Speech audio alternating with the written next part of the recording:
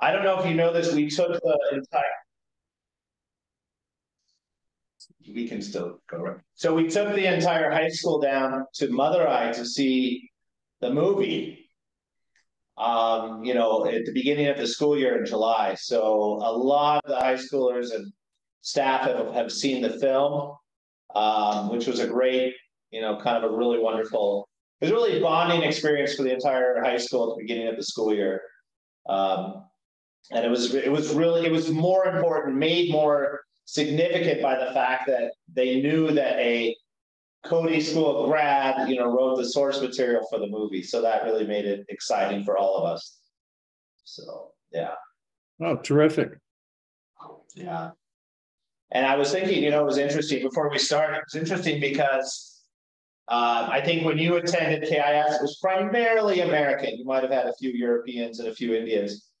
When we went to see the movie, I was thinking about this. We have a lot of Indian students, we have American students, but we also have Russian students and German students, all watching Oppenheimer, which I found fascinating as well. Right.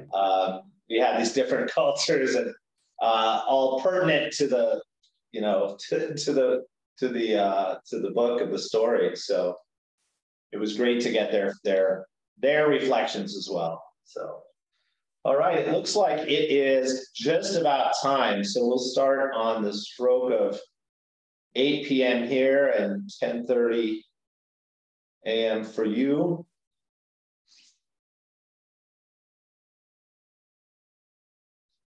Everyone ready? Can you hear us in Alumni Hall?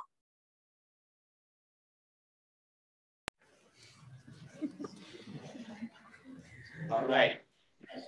Fantastic. Okay. All right. Well, here we go. Good evening, everyone, both here in Cody as well as across the world. Welcome to an evening with Dr. Kai Bird. Dr. Bird is a Pulitzer Prize-winning historian and journalist. He is currently the executive director and distinguished lecturer at the City University of New York Graduate Center's Leon Levy Center for Biography. He most recently authored The Outlier, The Unfinished Presidency of Jimmy Carter, his biography of Robert Ames, The Good Spy, The Life and Death of Robert Ames, was a New York Times bestseller. As the audience knows, in 2006, he co-authored and received the Pulitzer for American Prometheus, The Triumph and Tragedy of J. Robert Oppenheimer, upon which the 2023 movie Oppenheimer is primarily based. Cody School is mentioned in Dr. Kai Bird's brilliant memoir, Crossing Mandelbaum's Gate, Coming of Age Between the Arabs and Israelis, which was a finalist for the National Book Critics Circle Award and the Dayton Literary Peace Prize. As if that wasn't enough, he has also written biographies of John J. McCloy, McGeorge Bundy, and William Bundy. He received an honorary doctorate from Carleton College in Minnesota. He lives in New York City, in Washington, D.C., and in Miami Beach with his wife, Susan Goldmark. And finally, he is here with us tonight because he is a member of the wonderful Cody class of 1969. Dr. Kai Bird, on behalf of the students and staff of KIS, thank you for being with us this evening here and this morning where you are. Thanks so much. Before we hear from Dr. Bird, I will say a word about the format this evening and introduce our panelists. Jisha Matthew represents our physics department. Amita Kaushik is here from our humanities department. And Ruth Godwin joins us from the English department. The panel is symbolic, I think, in the sense that understanding American Prometheus involves crucial perspectives from far-flung disciplines and fields of study. It is a biography, and it so happens that some of our English students are studying biography.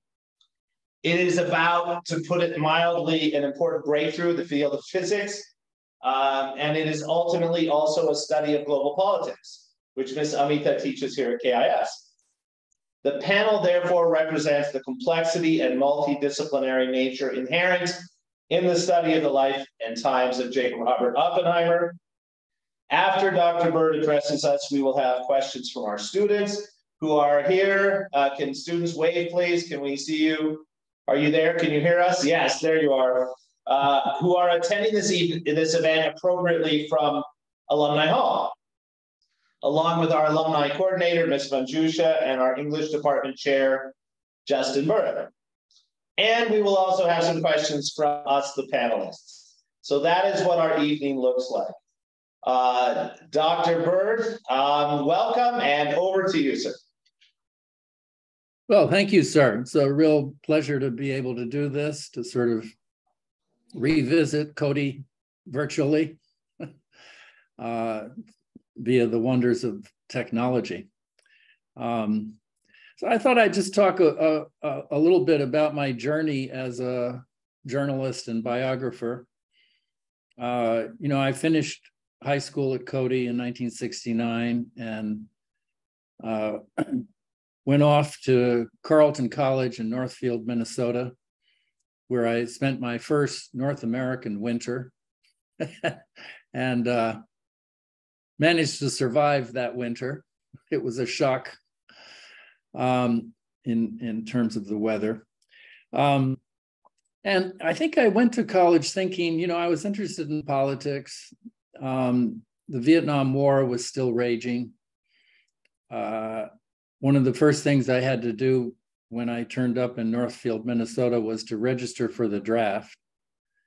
And I thought probably after college, I'd probably end up going to law school.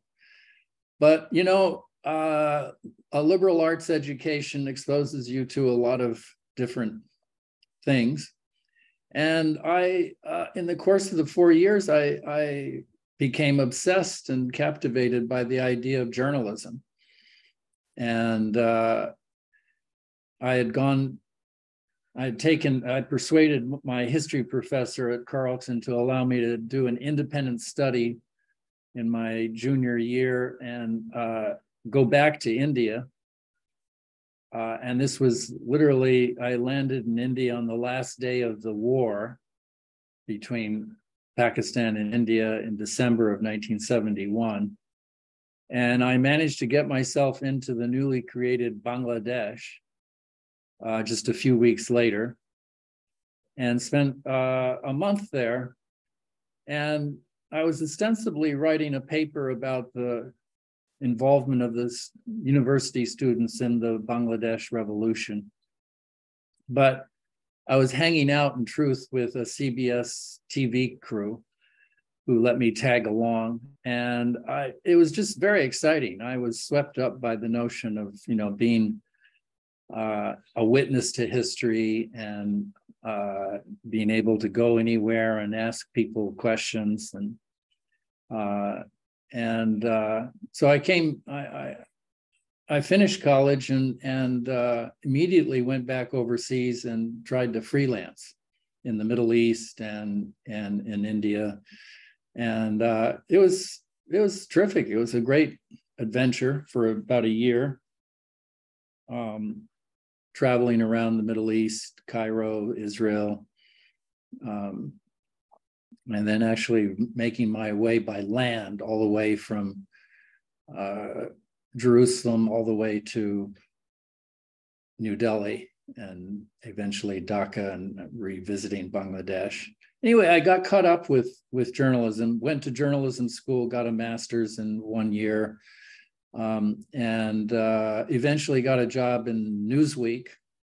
And I lasted there about 6 months and then was fired because I just didn't fit into the sort of weekly news magazine style. I was always writing too long and my pieces were too long. Anyway, I eventually landed at the age of 26, I landed a job as an assistant editor at The Nation magazine, which is America's oldest weekly publication. And there I wasn't paid very much, but I had a lot of fun. I worked literally 10, 12 hours a day, editing, planning the magazine's weekly issues, writing editorials. And, it was terrific training. And I did that for about 5 years. And at some point I decided that, I needed to, as a journalist, it was time to try to write a book. I was a little naive in my aspirations, but so initially I thought I wanted to do a book. This was in 1980, so it was right after the 79 energy crisis, with long gas lines in America, and price of gasoline had skyrocketed to over $1 a gallon, which was sounds cheap today, but it was scandalous then. Anyway, I wanted to do a book about big oil, the American oil companies, and their influence over U.S. foreign policy.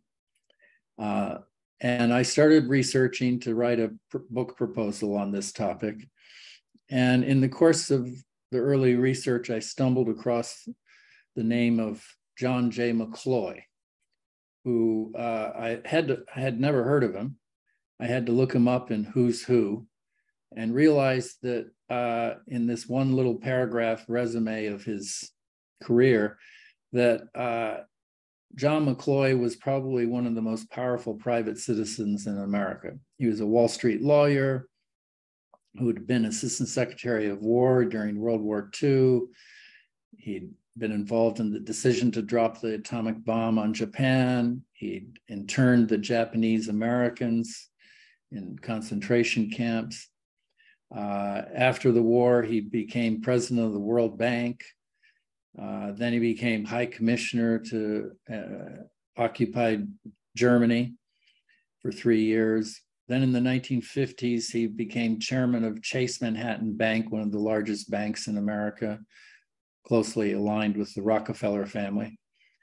And at the same time, he was chairman of the Council on Foreign Relations and chairman of the Ford Foundation, their trustees, and a close advisor, private advisor to President Dwight Eisenhower. He was just everywhere, always behind the scenes. So I've refocused my book proposal to do a biography, and wrote a long proposal and managed to sell it to a publisher and got an advance. And I thought I'd spend 2.5 years writing this biography, and it didn't come out for 10 years. It took me 10 years to write that book. And,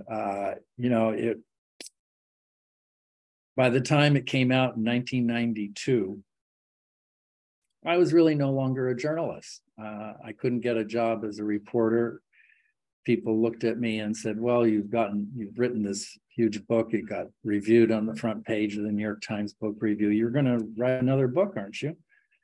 Anyway, I ended up writing another book proposal for a biography of the Bundys. And again, they were interesting to me because they were sort of patrician Boston Brahmin individuals who, Mac Bundy was Harvard dean, and he became national security advisor to John F. Kennedy and then Lyndon Johnson. And he became one of the major architects of the war in Vietnam. And yet I realized he was a liberal and, a former Harvard dean. He wasn't stupid. And yet he had gotten America into this terrible war. And that motivated I was curious about, how did that happen? So that, you have to have a really strong motivation to write a biography because it takes so long and it's such a lonely existence. You can't write unless you're sitting alone hour after hour every day. And anyway, that book took me 7 years. So I'm getting faster, right? The first book took 10, the second was 7. And it came out in 98. And again, I was sort of unemployed for a while. And in 1999, my friend, colleague named Martin J. Sherwin approached me and suggested that I should join him on his project. Initially, I said, no, Marty, I can't do that. I like you too much. Because he was a very likable, charismatic history professor at Tufts University in Boston. And I knew the sort of the pitfalls of trying to co-author anything, but let alone a big biography. But Marty had been working on Oppenheimer since 1980, almost 20 years. And he'd collected 50,000 pages of archival documents, including 7,000 pages of FBI documents on Oppenheimer. He'd interviewed 150 of Oppenheimer's friends and colleagues and physicists, but he hadn't started to write. He had sort of gotten biographer's disease, which is common. It afflicts biographers who sort of always believe there's one more archive or one more interview they need to do before they can start to write. And that was the case for Marty. But, you know, by the year 2000, he was lobbying me to join him. And, you know, finally, he jokingly said, well, you know, if you don't join me on this Oppenheimer project, my tombstone is going to read, he took it with him. So anyway, he was very persuasive, and I understood that this was a great subject. And we started writing together in 2000, and it still took 5 years for the book to come out. It's, you know, it's a long book. It's 720 pages of text and hundreds and hundreds of footnotes. And it's a complicated story. And Oppenheimer is a sort of mysterious, elusive figure. But we can talk about that in a bit. Anyway, after Oppenheimer came out in 2005, it won the Pulitzer in 2006. And just before that happened, the book was optioned for film. So Marty and I were quite excited. And then nothing happened. The years rolled by and several scripts were written. They weren't very good. And by 2021, Marty and I had given up hope that any film would be made. Hollywood sort of talked a good story, but there was never any real progress. So I went back to writing another book. I tackled a memoir called Crossing Mandelbaum Gate. And I did that because I was curious to know more about what had happened all around me when I was growing up as a child, the son of a Foreign Service officer in the Middle East. I grew up in Jerusalem, Beirut, Cairo, Saudi Arabia, and then India. And after the '67 war, my father was an Arabist in the State Department, so he had learned Arabic language, and he'd spent most of his career in the Middle East. But after the '67 war, most Arab states broke relations with the United States, and so there were no jobs for Arabists in the Middle East. They shipped them off to Bombay instead. And thus, that's why I ended up in 1968 and '69 finishing high school in Kodaikanal. Anyway, I ended up writing that book, which is sort of a blend of memoir and history to try to explain all the wars that had happened in the Middle East. It was fun, but it was very different from a biography. Anyway, that came out in 2010. And then my next project was a biography of a CIA officer named Robert Ames. And he had actually been my next door neighbor in Dhahran, Saudi Arabia. He lived right next door. I thought he was a foreign service officer like my father, but it turned out he was a clandestine CIA officer who was operating undercover as a foreign service officer. And he had, one day I was reading the newspaper and read that he had died in the first truck bomb attack on a US embassy in Beirut in 1983. And that was a stunning revelation, a shock. And I was curious again to know what had been his journey, what had happened, who had killed him, what he had done in the Middle East as a CIA officer. And again, biography is very arduous. It's a very tough form of scholarship. It's unending in terms of the research, but it can be a lot of fun too. It's a treasure hunt. And in this case, most of my biographies are based on a lot of archival work, collecting thousands of pages of archival material, letters, diaries. But in the case of a CIA officer, their business is secrecy. So there were no archives, and the CIA was not opening up its files to me. So I had to, most of that book is based on interviews where I tracked down retired CIA officers who had known Robert Ames, and interviewed them, got them to talk. And I was, pretty successful in recreating what Ames did in the Middle East and how he died. It's a mystery story that was sort of solved with a lot of detective work. So that book came out in 2014. And, then I was sort of unemployed and wondering what to do next. And I had always been curious about Jimmy Carter, who had been a one-term president from 77 to 81, and a liberal Southerner. And anyway, I wrote a proposal, managed to sell it, and spent 6 years working on that, spending a lot of time in his presidential archives. And it was again a difficult journey.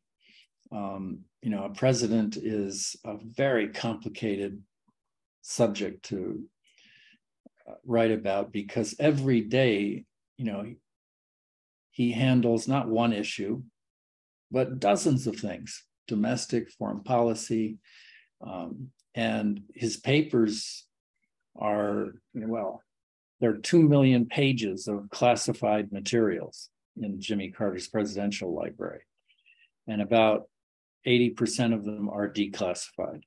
But, I couldn't possibly read 2 million pages, but I spent 6 months, about 6 months in his archives off and on. And, you have to make choices. And at the same time, you have to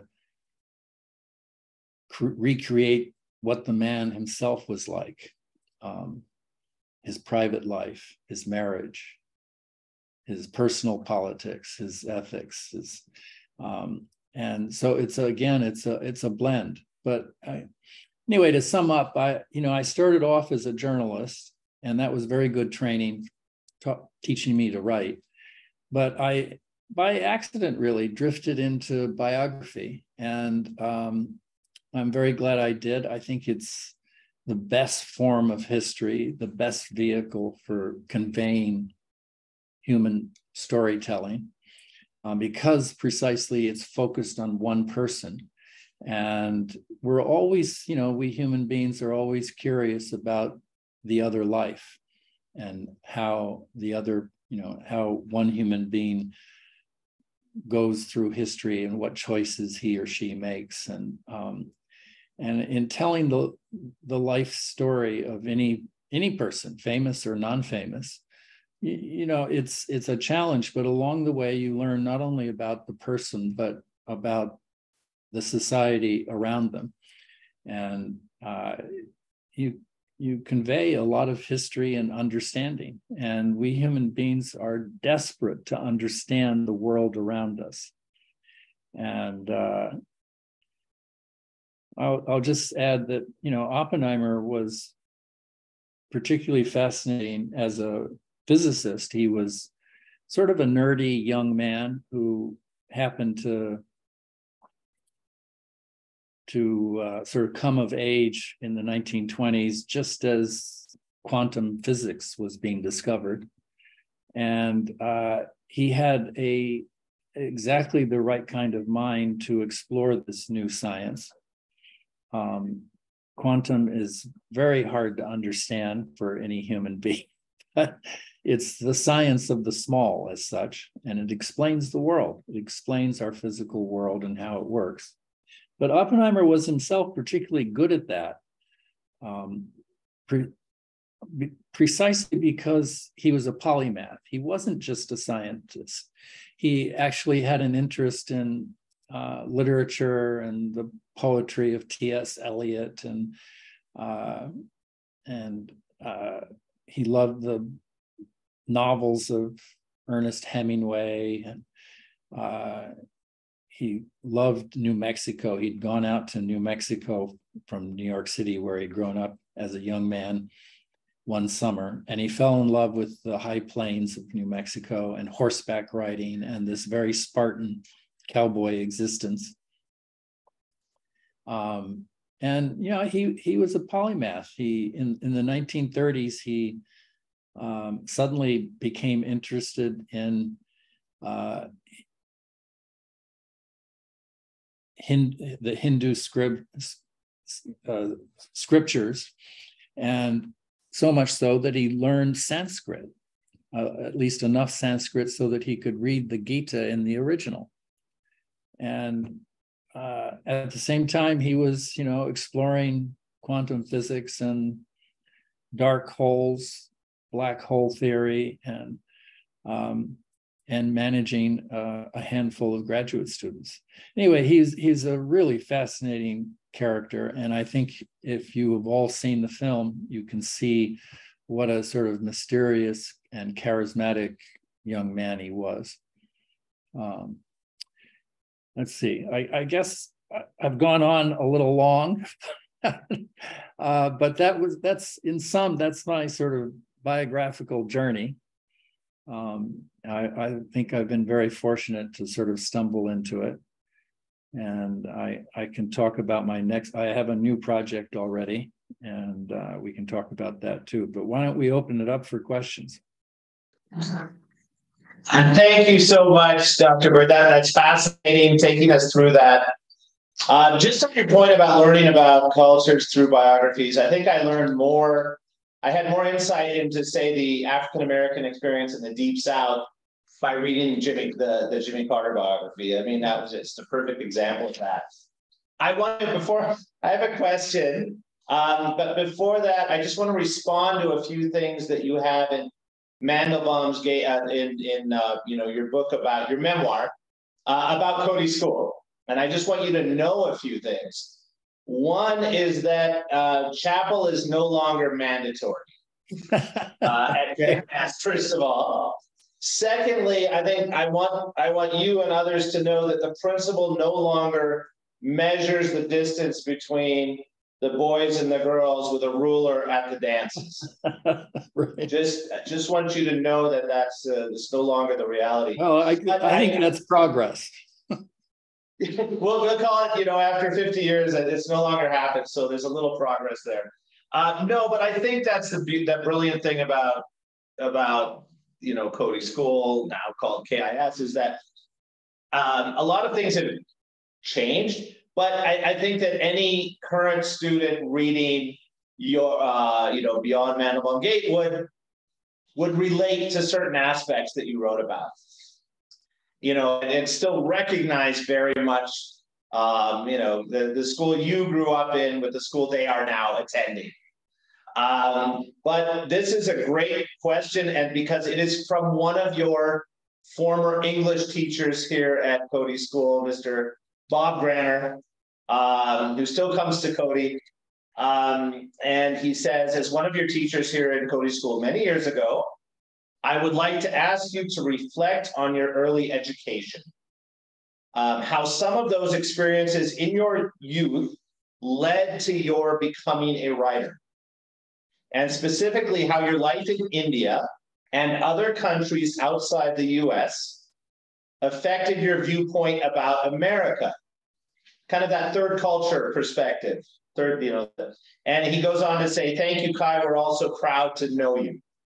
But I think that's a really interesting question. How did your time at Coady School, your early years, your time outside America, change or kind of like impact how you came to understand America in your various books? Yes, well, I very much was an expatriate growing up as a child in the Middle East and then India.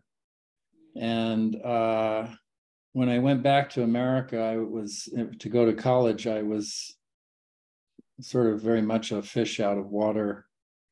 I didn't know how to drive a car. I didn't know how to use a payphone. I'd never, gone shopping in a supermarket, Safeway, or I didn't understand American culture. I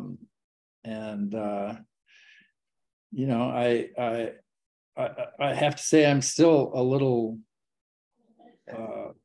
bit weird here in America. You notice I'm wearing a Nehru jacket. Nice. And I do this because, I fell in love with Nehru jackets and collars and Indian clothing when I was living in the subcontinent. And I hate wearing a tie. So this is a good solution. And it reminds me of my roots in Coady. I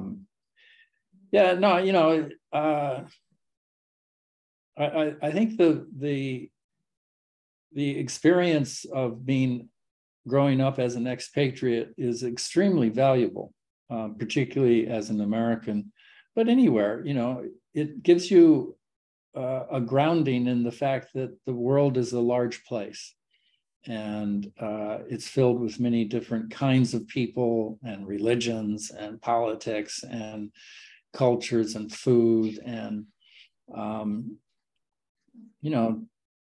it's, if you grow up in one place, you're pretty provincial. So I had an advantage in having that kind of childhood, I think. While it was tough coming back to America and learning to immerse myself and find my way in American culture, it gave me, the expatriate experience gave me a freedom to sort of be a foreign correspondent. I had a certain distance. I could look at American life as a foreign correspondent. So you mentioned the Jimmy Carter biography, which a lot of it is about Southern culture and the issue of race and racism in America. And I think I could do that because I sort of approached the subject as a foreign correspondent. Like, South Georgia is a really foreign place to anyone who grew up in the Middle East and India, let alone Washington, D.C. or New York. And if you realize that it's sort of a foreign place, you can understand and see things that the people in South Georgia don't. Anyway, so yeah, I think Coady had a huge influence on my outlook, and it made me unafraid to go anywhere. It made me, as I mentioned, in college, I wasn't afraid to propose an independent study and go off to Bangladesh in the midst of the Indo-Pak War. And I thought nothing of that, actually. Okay. Thank you so much. I know that there's a lot of people clamoring to ask questions. So this is from our English department. I think we'll have one question from English department. Ms. Ruth. Okay, hi, Dr. Bird.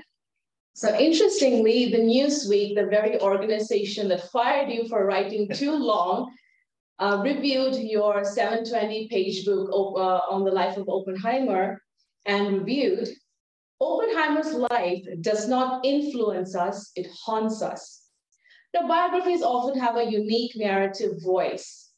So what considerations did you make when choosing the narrative perspective and tone for American Prometheus to convey the complexity of Oppenheimer's character? Well, you know, all biography is, it's basically chronological. So unlike any other format in history, you have sort of a formula. You've got to sort of tell the whole life. And usually you start at the beginning and you work your way chronologically. And that's how this book was written, American Prometheus. But, you know, you're also, as the biographer, you can't possibly know the whole life. You have to have a certain humility, you know, to understand that there are some things about any life that are never going to be known. And you have to make choices. You know, it's a long, 720-page book is pretty long, but it can't possibly tell the whole story. So you have to decide what to leave out and what to put in. And you're a storyteller. It's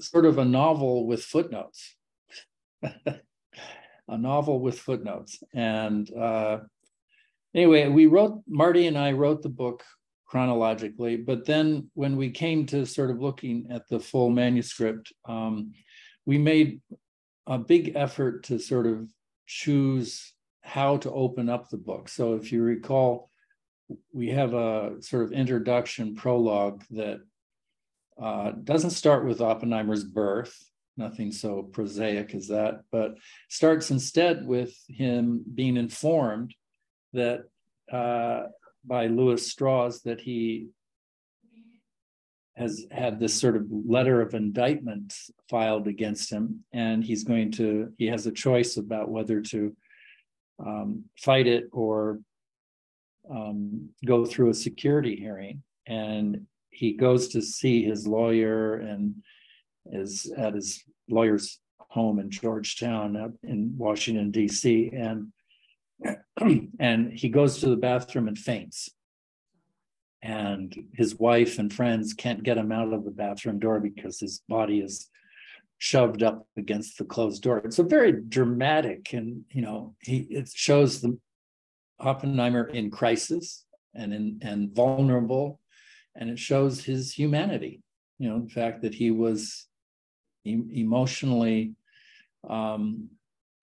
overwrought about what was about to happen and vulnerable.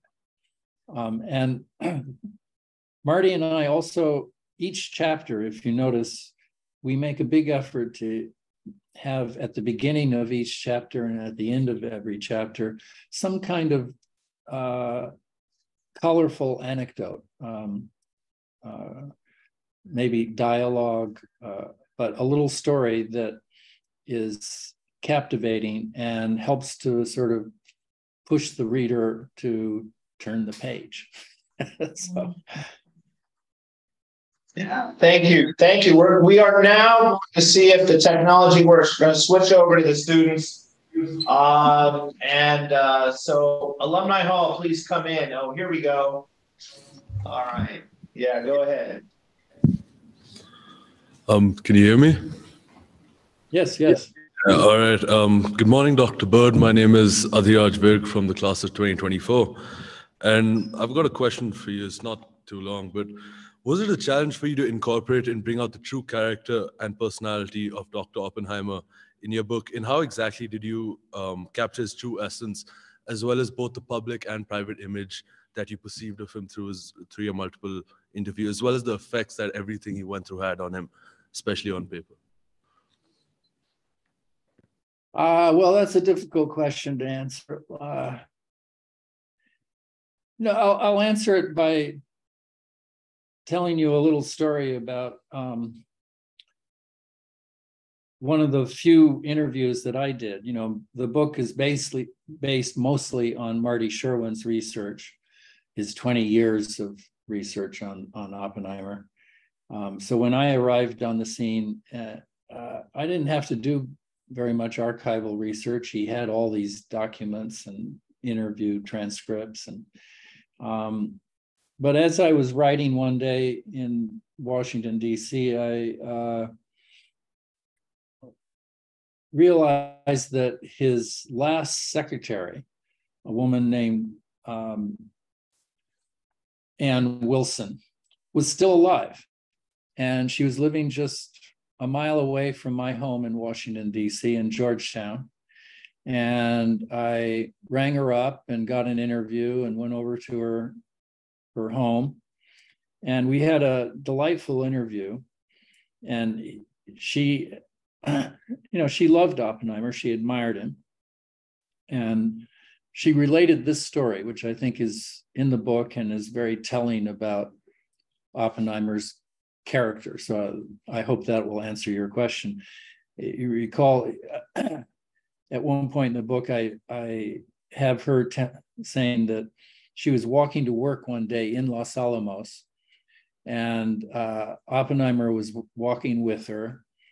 And this was in July of 1945, just after the Trinity test that is so dramatically shown in Nolan's Oppenheimer film.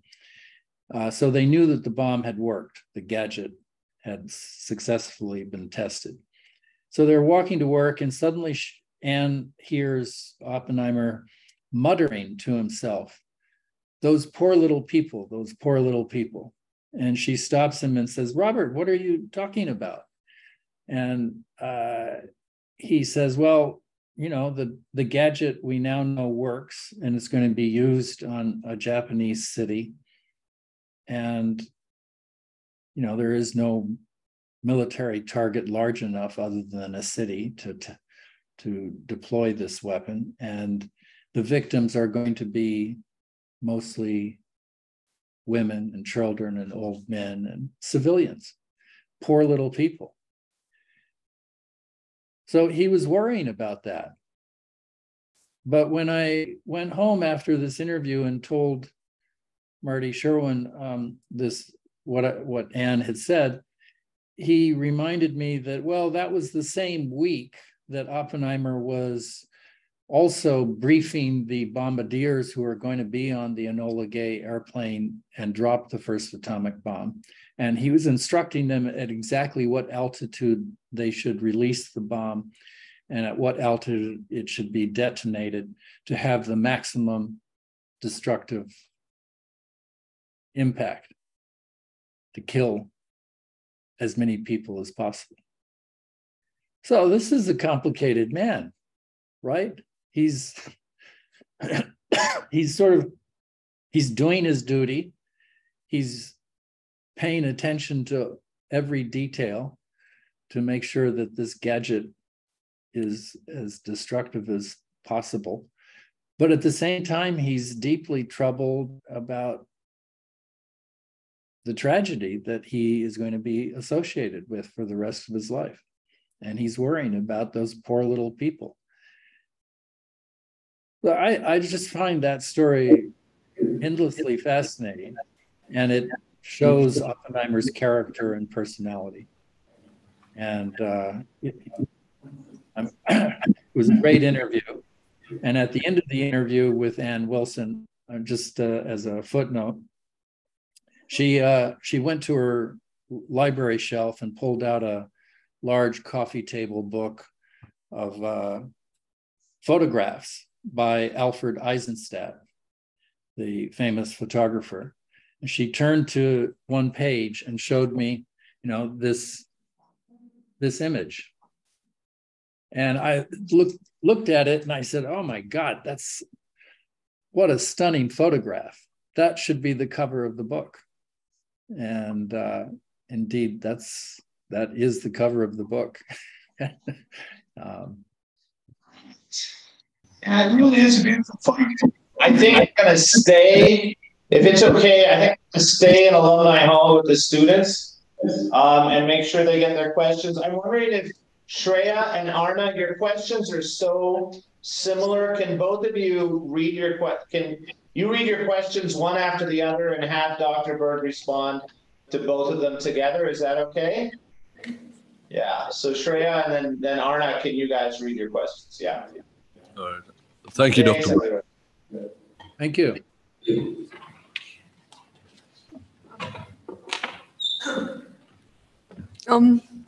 Hello, Dr. Bird. I'm Shreya Ambrose from the graduating class of 2024. Today, I would like to ask you if you could share some insights into your creative process when researching and writing your Pulitzer Prize-winning books. And my name is Arna Panigrahi. I'm in grade 10, and my question is, how do you stay focused and motivated to complete your years and years long of researching and writing, even with possible hindrances in the progress? Thank you. Okay, well, actually, you know, it is pretty intimidating to start a book. You have a blank page and, you know, it's hard to begin and it's a daunting process. You know, it's a long book, all those words. So I approach it actually with a very simple strategy. I go to sleep at night when I'm writing, and as I'm falling asleep, I ask myself, what funny, interesting anecdote I can write up tomorrow morning. And I fall asleep, and then the next morning I get up and I know I have this little tiny anecdote that I'm going to start with. And that gets me going. And my other rule is that I only write for about 3 hours. I basically spend the morning, and my goal is to write very little, maybe 300 words, 350 words. If I write 1,000 words, it's probably too much. So that's not too difficult to do, 300 words a day, right? But if you do it every day, and it's part of a structure, a chronological storytelling, well, after a year or 2 or 3, you have something that is beginning to look like a book. So it becomes manageable. And, you know, my wife says I don't work hard enough, only 3 hours a day. But that's actually quite a bit. And after you've finished the morning writing, you know, there's always things that you've got to do to prepare for the next day, something to look up. You know, you also only, even after the 20 years of research that Marty Sherwin did, you know, you only know what you don't know when you start to write. And so you're constantly having to look up things. And so I spend the rest of the day thinking, looking for other material or details that I need from other books or archival documents. And then I go to sleep dreaming about what funny little anecdote I can write the next day. So that's my strategy. Thank you so much. And great question, students. I think we'll stay in Alumni Hall, and I think Maya has a question. Thank you, sir. Good morning, Dr. Bird. My name is Maya. I'm currently in the graduating class of 2024 as well. So firstly, I would like to say congratulations on the success of Oppenheimer as well as The Outlier. And I was wondering, I think you were going to talk about this, but I was wondering what's next in store for you. So if there are any new collaborations you're working on, if there are any projects that you're looking forward to, or perhaps like parts of history that you're eager to explore further with your new work. Okay, yeah, no, I do have a new project. Last October, I signed a contract with Scribner to do a biography, another biography of an American lawyer named Roy Cohn. And he's not terribly well known, but in certain circles, if you mention the name Roy Cohn here in New York City or Washington, usually you get people groaning because he is known as a scoundrel. And indeed, my working title is American Scoundrel. He was a lawyer who was the chief counsel to Senator Joseph McCarthy during the height of the McCarthy witch hunts in the 1950s. And, you know, he ruined the lives of many people by charging them with being communists and forcing them to name names. And then he became a lawyer to all 5 mob families, the mafioso in New York City. And then in 1973, he was at a private club called the Club 21 here in New York. And at the next table was sitting a young real estate developer named Donald Trump. And they became friends, and Roy Cohn became Trump's lawyer for until he died in 1986. And he taught Donald Trump everything he knew about how to deal with the press, how to always countersue, how to never apologize, how to tell the big lie. He taught Trump the sort of divisive politics that we have here in America today. So it's going to be a biography of a scoundrel, of a guy who was gay, but always in the closet and in denial about his sexuality. It's sort of I think of it as a biography that will teach me and my readers sort of about the dark side of America. It's a very different project from Jimmy Carter, who was a very decent man. He's still with us, is a decent man and was always trying to do the right thing. And Roy Cohn is just about the opposite of that. So, but I chose this project because, you know, you have to be careful about what projects you land on because they take so long. It's going to take 3, 4, 5 years, maybe, I don't know. And you have to live with these people. So you have to have curiosity and a, you know, obsessive desire to figure things out.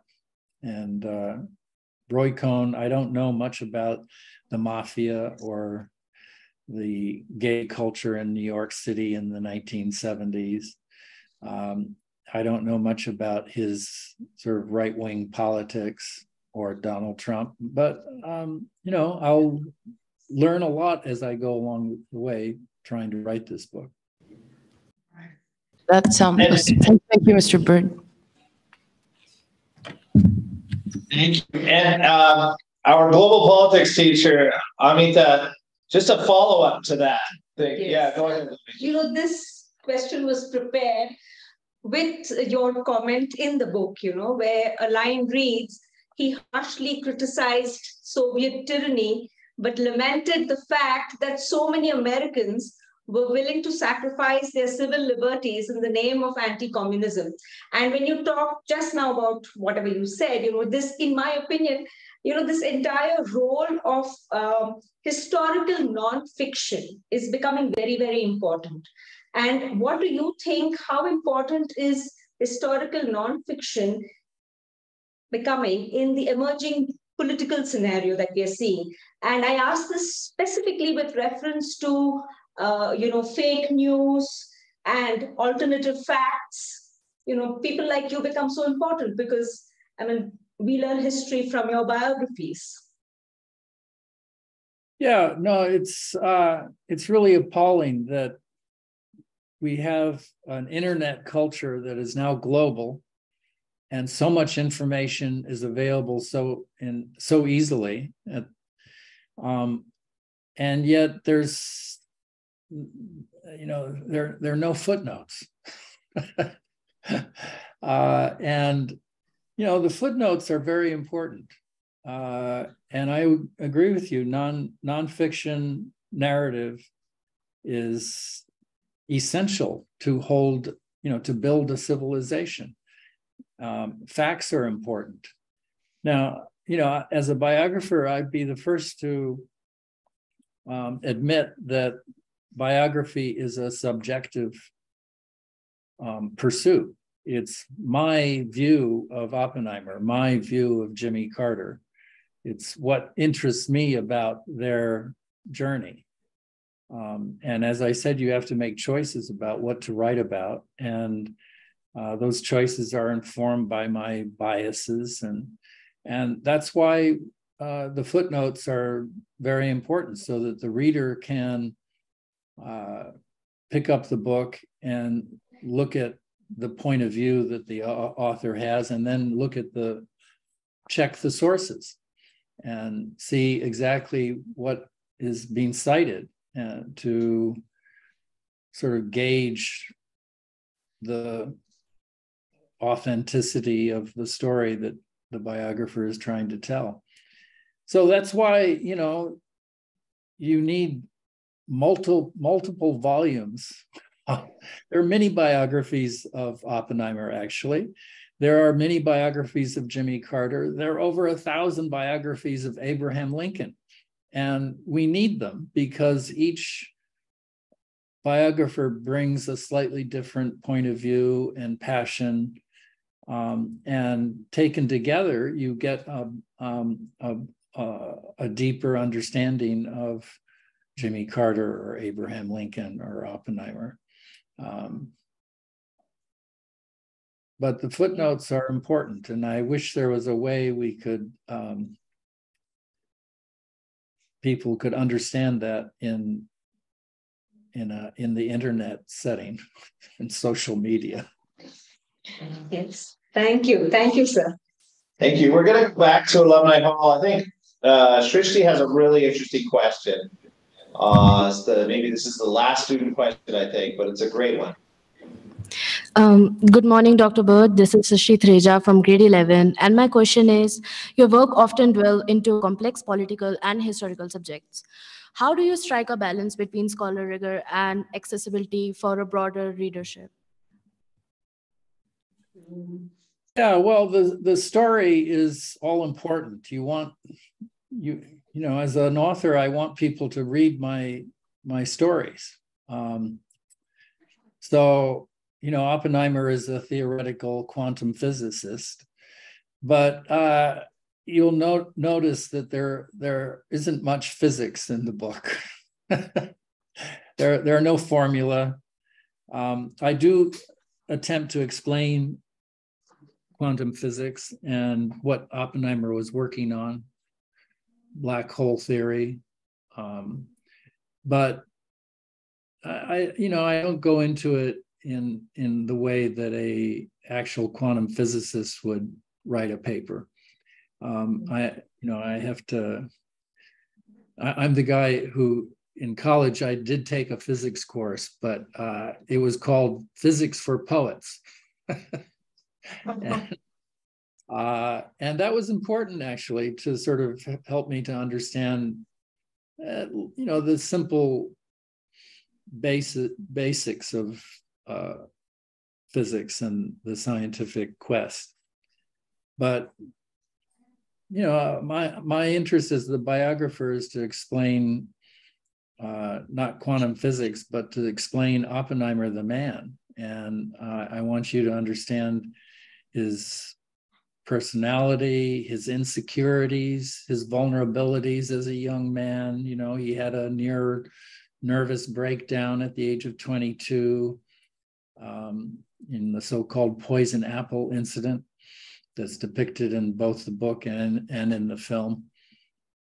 And, that's very important to humanize him. I want to convey the human complexity of he's not just a brilliant scientist, he's also someone who has faults. He had a long marriage, but he also had affairs. He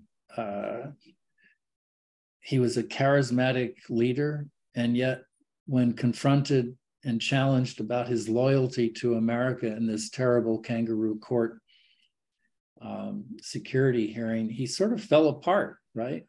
As you can see in the film, he's incapable of defending himself very well. His wife, Kitty, does a better job of that. Anyway, it's as I said, you're always making choices, and they're very subjective. They're what I think are important. But you want to make sure that you tell a story that people are going to turn the page for. So I guess that's my answer. Thank you so much. Yeah, thank you. Thanks so much for that. I think what I appreciate, all of us appreciate about your books is you found that balance, right? There is a wonderful academic rigor to it, but there is rigor and accessibility are both present. Dr. Bird, you've written some op-eds in the New York Times about this next question, which comes from our physics teacher, Ms. Disha. So I find this very fascinating as well. Hello, Dr. Bird. My question is about nuclear weapon policy and scientific research. So in your book, it's written that for a few years after World War II, scientists have been regarded as a new class of intellectuals, members of a public policy priesthood who might legitimately offer expertise, not only as scientists, but as public philosophers. With Oppenheimer's defrogging, scientists knew that in the future they could serve the state only as experts on narrow scientific issues. According to your research, after World War II, what impact did Oppenheimer's career have on research in physics, especially on nuclear weapon policy and scientific research? Well, Oppenheimer once said that during World War II, no physics was discovered. Everything that made possible the gadget, the first atomic bomb, in terms of the physics, was discovered in the 1930s, and specifically with the discovery of fission in 1939. What he did at Los Alamos was assemble a huge team of people to work together on essentially what was an engineering project. And then your other question about the role of the scientist as a public intellectual, I think is very important to us today. We're a global society that is drenched in science and technology, and we're now on the cusp of another scientific revolution with artificial intelligence. And, we have, as human beings, we're faced with many difficult choices in the coming years about how to use this technology. And,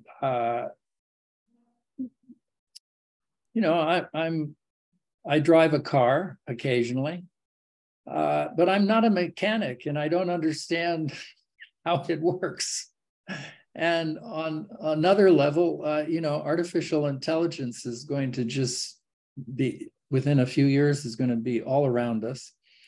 And we need scientists, we need the mechanics to explain to us how things are actually working, and what choices we as a society have in terms of regulating this new technology. And that was true with Oppenheimer, giving us the atomic age. He understood that you could not stop science. You could not stop human beings from discovering the physical world around them. You could not stop human beings from discovering quantum and how to split an atom. That was going to happen. If not in 1945, it would have happened a few years later. And so his motivation, of course, was to build that gadget before the Germans, before the fascists got it and gave it to Hitler. That was his personal motivation. But as a scientist, he never thought that you could stop human beings from making more scientific discoveries. But he spent, within 3 months of Hiroshima and Nagasaki, he was making speeches as a public intellectual, trying to warn people of the dangers of this technology. And, he was quite explicit.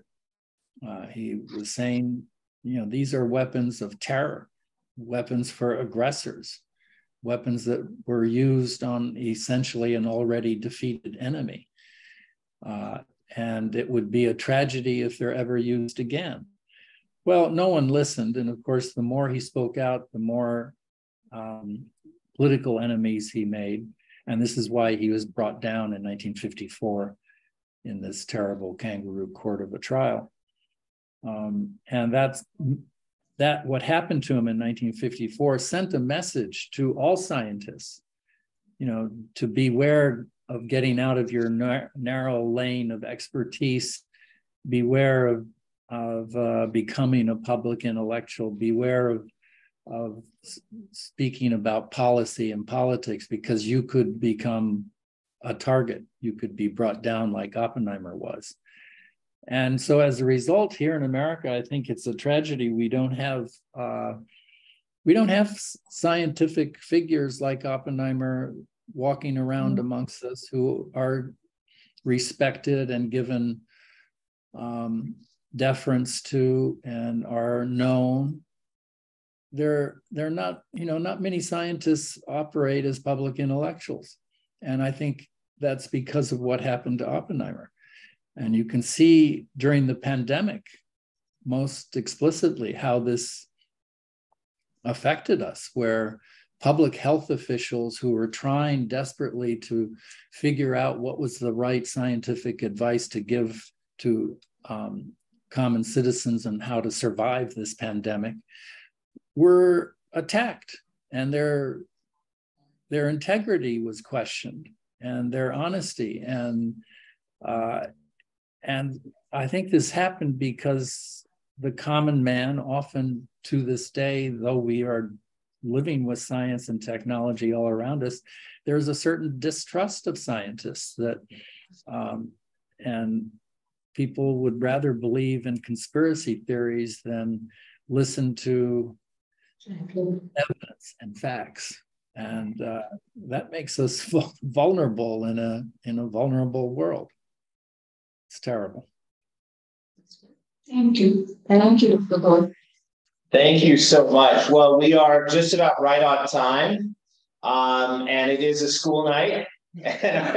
So students have to get back to their residences. But Dr. Bird, thank you. This was fascinating. You've given us so much to think about. We have your books in our library, so there's a lot to read. But having you here was just an absolute honor, delight, and a pleasure. So thanks for taking the time out of your busy schedule to reconnect with Coady School and with our students. And we really hope that you can visit us next year when you come to the Jaipur Literary Festival. At least you'll be back in India, so if you could make it up the mountain, we would love that for you to come in person. Okay, so well, thank you. Thank you. Well, thank you for having me. It's been a lot of fun and a delight to reconnect. And I just want to urge all of you to go and read a biography. it'll be a pleasure, and it's an important intellectual adventure. Thank you, sir. And I think, Mr. Justin, did you want to give a vote of thanks? Or? Good morning, Dr. Bird. I'm Justin from the English department at KIS. On behalf of the entire KIS community, students, parents, alumni, staff, I would like to express our heartfelt gratitude to you for making this possible and for sharing your time with us. Your achievements are a sense of great inspiration and pride for all of us in the Coady community. And I'm sure that all of us who attended tonight walk away with some form of learning and growth. A big thank you to Ms. Stephanie and the marketing department, Ms. Manjusha and the alumni department, Ms. Shalini and the IT department, Ms. Somi and the admissions department, and of course the English department for helping organize this event. Finally, a big thank you to Mr. Corey, our principal, and the panel, Ms. Ruth, Ms. Jisha, Ms. Amita, and our selected students for steering the discussion into such a rich and meaningful direction. For all of those here in person, please join us for a quick snack outside. And depending on where you are in the world, good night or have a nice day. Thank you. Thank you, sir. Thank you so much.